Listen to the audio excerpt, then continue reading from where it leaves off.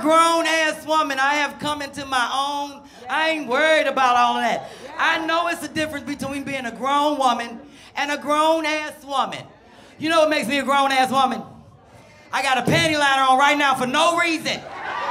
Just because. Just because. And it's sticking right here, and I hope it don't fall off and roll down my leg. You had that happen at work. You thought you had your tight jeans on that was gonna hold it in place. You trying to go commando and stay fresh. Next thing you know, you start sweating and it ball up in a little knot. Then you got that little knot right here on the inside of your jeans. You at work on Friday talking to everybody like this. Girl, how you doing? How you been? Till you get to the bathroom, get yourself together. It's grown woman stuff.